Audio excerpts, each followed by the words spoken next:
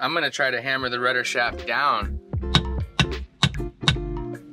All right, so we're gonna bring you guys in on this debate. I'm going for perfection. He's going for just good enough, and we're clashing. You know, I just feel good about going 110%. Okay, we're gonna lift up and out. What was wrong with our rudder? Why was it wiggling like a loose tooth? So this was the reason, the main reason why we dropped the rudder. We're going to Florida. Day what? We're gonna go buy a boat. This is the first sunset we're gonna bring in under sail. Tony and Jared, they left. I just joined the bums here. What would your days look like if you were living the adventure of your dreams? Hey there, welcome back to Bums on a Boat. My name is Michael and this is Joel. In this episode, we've got a wiggly rudder. Some special guests join in to have a look. Now, during the process of discovering what's wrong with our rudder, we figure out what failed on our autopilot while Michael and I were sailing here from St. Thomas. We actually do get to the bottom of our rudder problem, but then the classic battle of good enough versus perfection ensues. You know what that means? Joel and I were going head to head. I'm going for perfection. He's going for just good enough, and we're clashing. We're meeting in the middle. There's some conflict, but well, a friend of mine I think it's all for the better. Passing in the boatyard, and he's like, Joel, remember, women are always right. And I just don't know about that. You know, I can't say that that's true. What comes to mind is Bonnie and Clyde for me. And I'm thinking, okay, Bonnie's a woman. She was choosing to rob banks. Was that right? That would mean she was right. I think Thelma and Louise might be a better example here. Maybe Clyde talked her into it. Whatever the case, she was robbing banks. Was she right? All right. If she was wrong, then that just proves the whole thing that women are always right. All right, fair point. But I think right and wrong is a matter of perspective. You know, it's subjective. So then we're going to get on a whole nother topic. Let's just get into the episode. Yeah.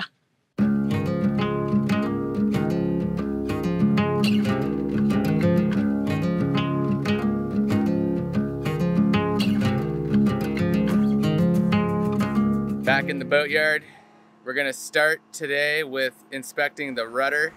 I got Ricky from Sailing Lady Africa up in the cockpit. So he's gonna help me poke around, and he is highly qualified. He has completely rebuilt a 1991 Dean Ocean Liner catamaran, and they basically bought it and it was a shell of a boat. So he's rebuilt everything. So you were basically poking around a little bit down there. Yeah. What are your thoughts coming in to this? I think you just got loose steering. Either that or then the main shaft is loose on the internals of the rudder. We'll open up the access here on the back. And we'll move the steering wheel and see if the shaft's moving, or in fact if the shaft's actually just staying still. And the rudder is, so if we're getting rudder movement but no, if we're getting shaft movement but no rudder movement, then we know got to drop the rudder and split it and epoxy it back together again. Basically that would mean it's rotted inside the rudder. Yeah. It's quite common to happen, especially on older boats, but no major to get it fixed. Fix it quite easily.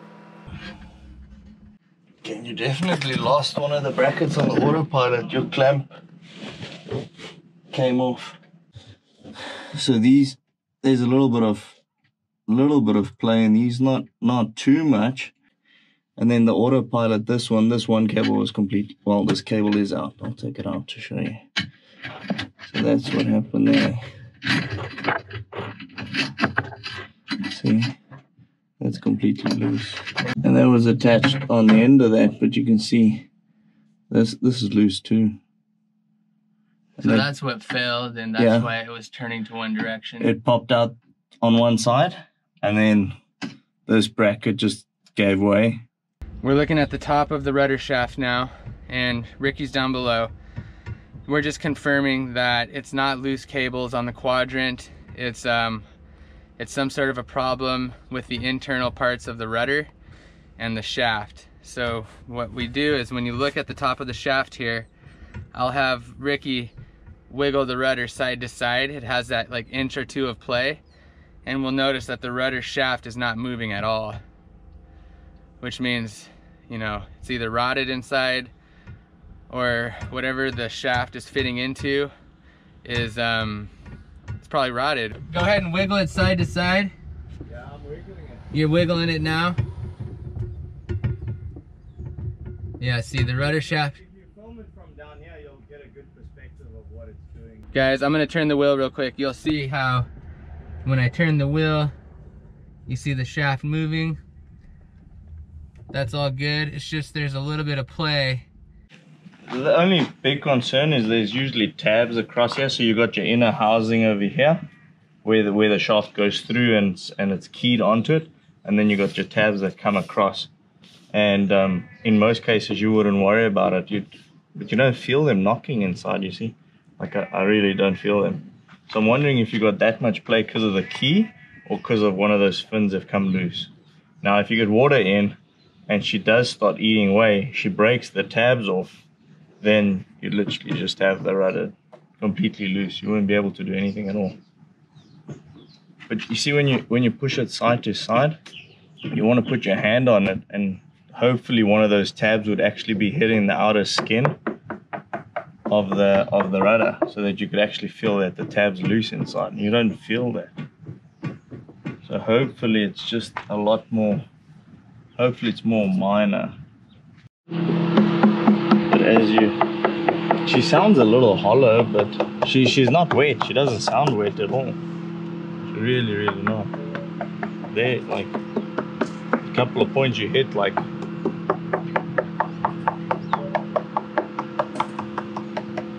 mean, there she's solid.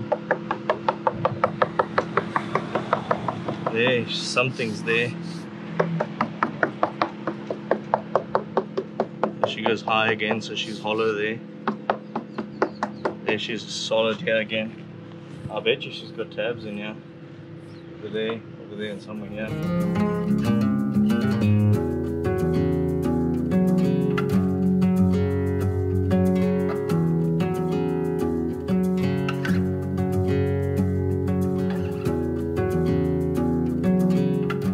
We're back in the boatyard. I got Michael with me today. Based on Michael's recollection, she says this rudder shaft looks like it's up a little bit. And that's kind of like promising. So first thing we're gonna do, I'm gonna have to go down below and dismantle the quadrant so that the rudder shaft can move up and down freely. And then I'm gonna try to hammer the rudder shaft down before pulling it up. And maybe the rudder shaft somehow just scooted up a little bit in the rudder, and that's why it's giving it this play. And maybe if we get it all the way down into the rudder, the key will fit into the keyhole and we won't have that play, in which case I'm gonna vote to leave the rudder on.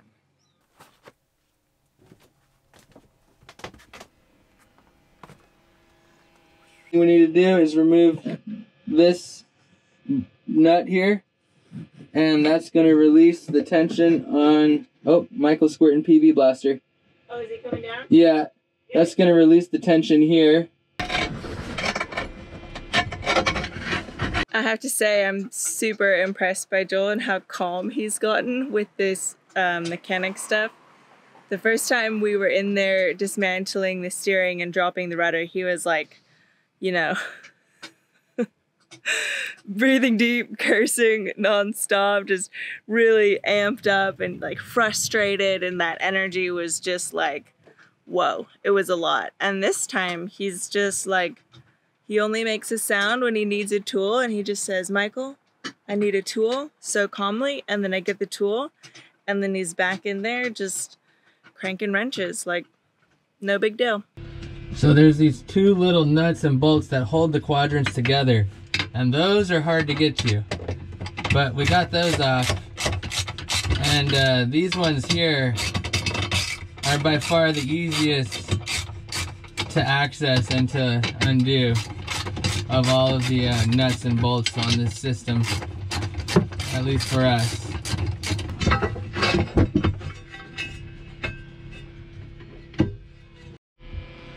So there's the key. See that? It fits in that slot there. Rudder shaft is free to move. I've got this little old zip tie. I just measured the highest point of the rudder shaft. I'm gonna take some wood, and first I'm just gonna see if I can't hammer it down.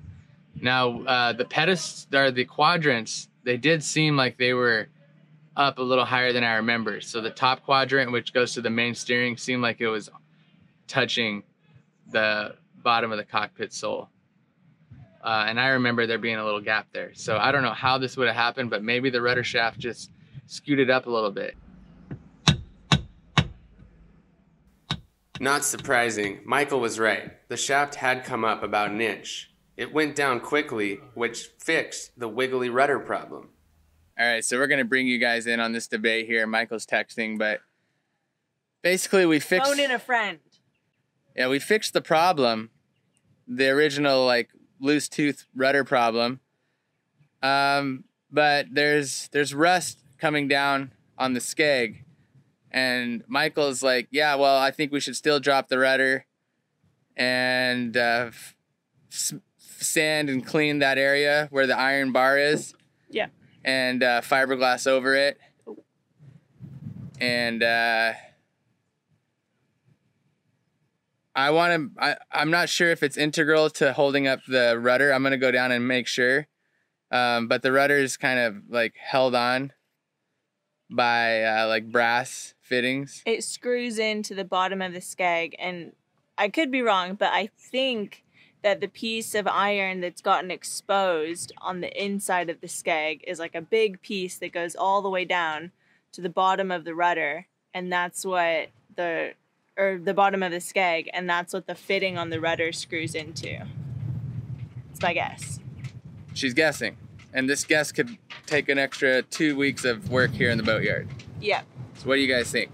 It's an expensive guess. So the first time we dropped the rudder, well, the only time we dropped the rudder a couple years ago, we noticed that when you take all of this hardware off, basically what it all attaches to is a piece of like iron, steel, I don't know, metal that's flush with the bottom of the skeg here. So what makes sense to me is that that is part of a larger piece that goes up the length of the skeg, and that's what you can see inside here that's gotten exposed and is rusting, and that's where the rust color comes from. And last time we didn't really want to drop the rudder. Well, I was advocating for dropping the rudder and Joel didn't want to, and even though it took more time, it ended up being a good idea. And I think, you know, since we've already done it once, it'll be faster, easier this time. And plus, you know, I just feel good about going 110% and making sure we have that peace of mind when we're out there sailing. You heard her. How could I argue against that? She had reason on her side. Maybe women are not always right, but I'm starting to think Michael is. Anyways, it's time to wrestle the shaft up out of the boat. All right, Ricky got to do the honors while I was down there sweating away with the sander. You did the heavy lifting. But really, there was just this section here that was gunked up. And so I just used sandpaper and sanded it down, and then it was able to come up out of the cockpit. So this was not near as hard as it was the first time we removed it. Yo. Yo, what's up? You missing the boat work? No, not at all. No. Not at all. I'm not envious of you guys right now. Simone, Ricky's other half from Sailing Lady Africa. It's me. I'm not sure why they snuck up on us here in the boatyard. We went to make sure you guys are working. We came to supervise. Just to make sure we were working, okay. Are these bums actually doing anything? Babe, it's actually coming out pretty easy. They're going to a nice, like, drink, a sip and paint.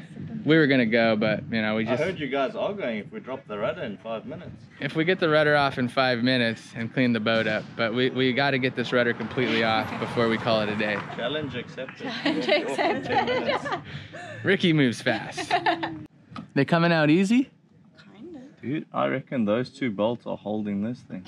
They look like they're screwed straight into there. I'm telling you. It's a little And then weird. there's one on the front. It's just a cap. There's the one on the front, but Oh yeah, I forgot about All right, any wagers? So who's gonna bet against Ricky? And who's gonna bet for Ricky? These two and the front one come out. That's attached to this shaft. And hopefully that will just pop this off. And we shouldn't have to remove anything You else. shouldn't have to move this base. Okay. He might be right. That would be funny if he was. We're like, no. No, listen, this is our boat. We've taken this off before. Oh, yeah. Just a little wedge. Yeah, She'll come. there it goes. Yep. Ah, So there's this 4 is more bolts there. what holds it on, yeah. Yeah. That's just... Can we get that on camera there? It's a loss. She's bolted at the bottom. That's good news though. So that's purely hydrodynamic. Yeah. Okay, we're gonna lift up and out. Okay.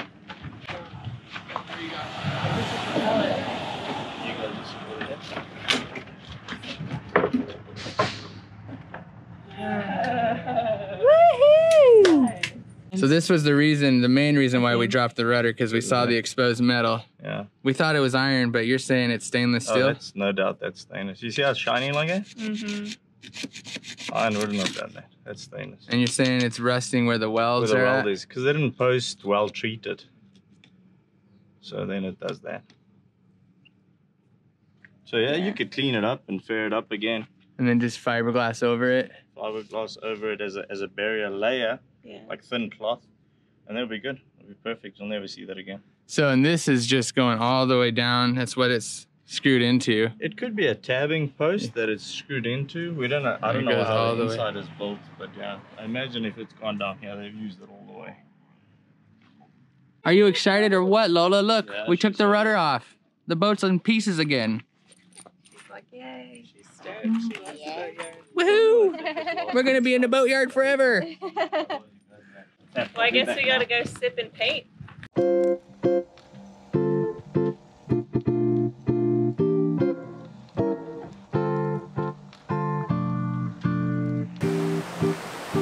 So we came here to Paradise Beach to hang out with Simone and Ricky of Lady Africa.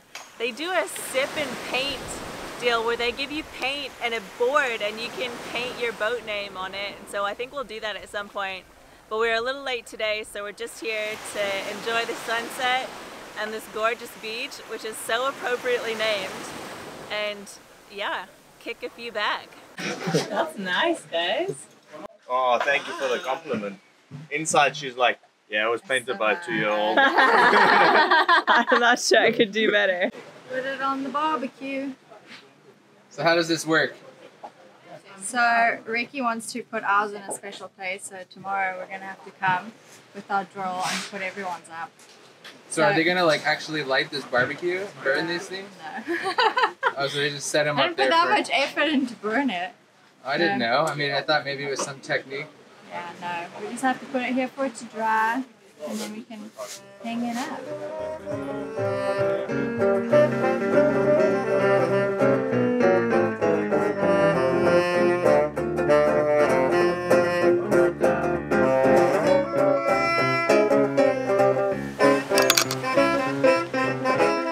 Cheers. First try. First try, yeah. Did you see that?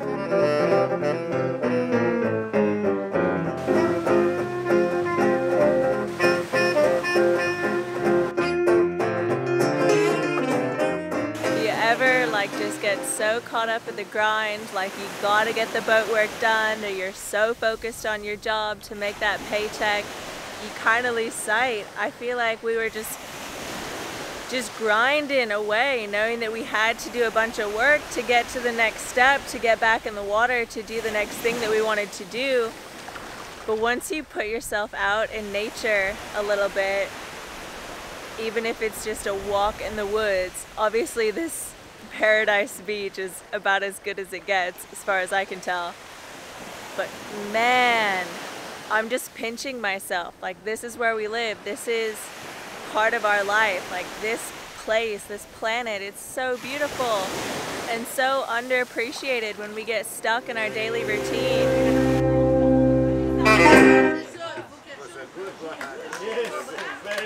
One of the best spoonfuls ever.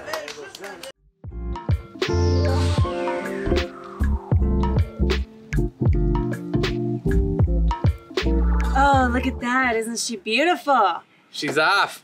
So in this situation, Michael was right. I have no problem admitting that. Yeah, I think we definitely needed to drop the rudder, especially after dropping it and looking at some of the hardware and getting a closer look at the skeg. It was the right call. I'm not going to go so far as to say women are always right, though. That's a But when we're fixing up the boat, different topic. you know, we had some talks about our goals, and we want to sail Jacques Mate across the ocean. But just as much as that, we want to gain the skills in order to be able to fix our boat, to have the self-sufficiency, to handle anything that she might throw at us. Yeah, and we want to give ourselves the best chance when we're out there sailing. So Michael's point was like, look, that's going to be in the back of our head. What if the skeg fails? What if the rudder drops out of the bottom of the skeg because it was all rusty? You know, we could have fixed that. We were aware of it and we just left it. Are you kidding me? You want to do that? And then I felt stupid. So what was wrong with our rudder? Why was it wiggling like a loose tooth? Well, this shaft slides all the way down into the rudder, kind of like Excalibur's sword. And what happened is somehow on our sail here, it had gotten scooted out of the rudder about an inch. And this bottom part of the shaft here, you can see it's square, and that fits into a nice little slot, nice and snug, so that when you turn the rudder shaft, the rudder turns. But when it got scooted out, then there was some play inside of the rudder, and that's why it was wiggling without the shaft wiggling, which was a much better scenario than we thought we were facing. A pretty quick fix, but I don't know why it scooted out in the first place, or like what we can do to prevent that in the future. Yeah. So big thank you to Ricky for coming up and helping me take a look. And Simone, she didn't really get in the locker or do a lot of the boat work, so I can't thank her for that. But we had some great talks, and we really loved hanging out with those guys. They're so awesome. Yeah, I can just say thank you for hanging out with us. Yeah, and you guys Simone. should head on over to their channel, hit subscribe, leave them a comment, tell them the bum sent you. And stay tuned. Keep watching. We're going to keep giving Jacques Mate all the love she deserves. That's right. No matter what it takes.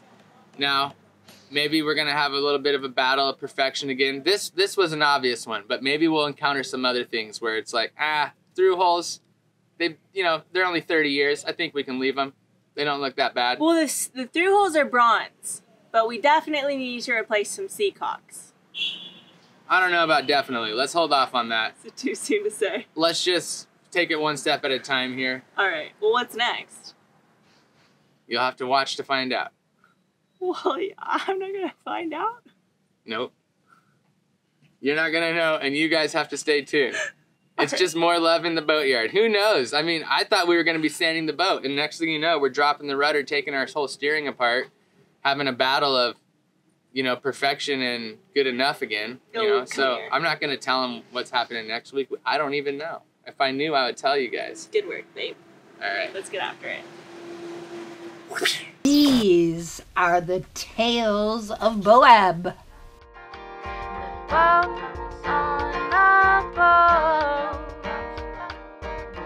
BOAB, baby, we're BOAB, baby, we're BOAB.